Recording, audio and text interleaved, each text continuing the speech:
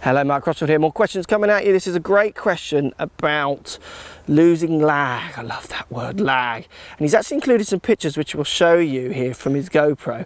So this is quite an interesting one. Let's get stuck in.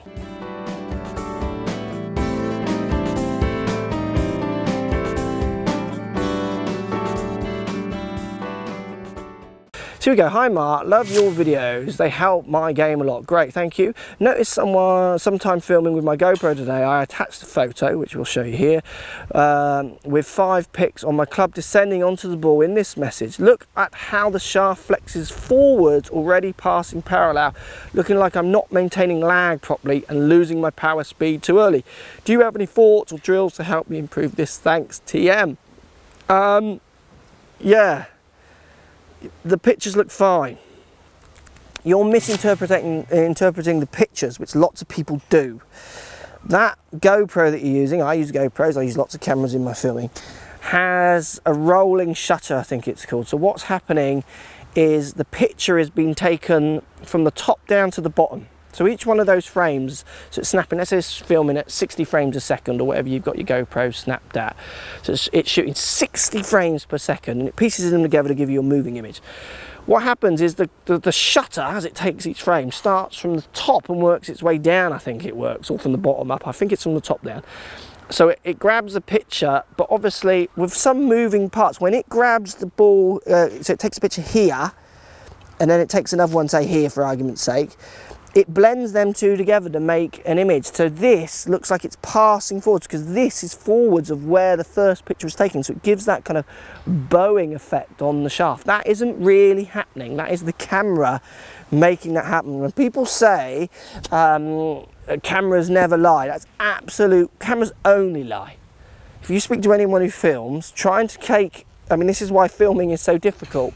Trying to capture sound, colour, angle, perspective and tell a story through the camera is a massive skill.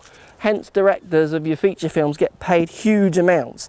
It's a really hard thing to do. Cameras only lie. They're two-dimensional moving images in a three-dimensional moving world. They are not true to life. And that GoPro, great camera, but you are not going to see what people are calling lag and release with that camera. It's going to give you false images because of that effect of the wanding of the shaft.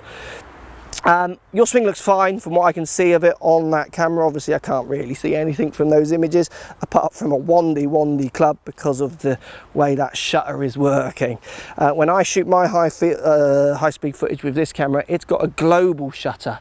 So it doesn't work, it just flashes fast, it doesn't progressively come down, progressive scan down the image. So I get a truer image of what's going on with the club for impact, but that camera costs a lot of money to get the high speed and to get that shutter. Very different to your GoPro consumer cameras. They're great, use them, it's fun, but don't look at your shaft, sky, so the club heads, so those things, they're going to be warped through impact if the club is moving at any significant speed. Thanks for watching. Great comment, great post. Hope that helps and clears it up for a lot of people make this mistake. I get loads of pictures saying, look at this shaft, it's far too flexy for me. I'd love to hear. Post as normal. Thanks for buying the app.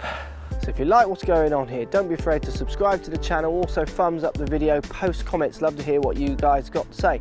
Let's keep it social. The more we talk, the more we share, the easier this game will get for everybody. So if you want to find me on Facebook here, you can find me on Facebook. If you want to tweet me, find me on Twitter here as well. Just follow the links, all in the description. Come and join the show. Get active, get involved, get playing some better golf. Thanks for watching.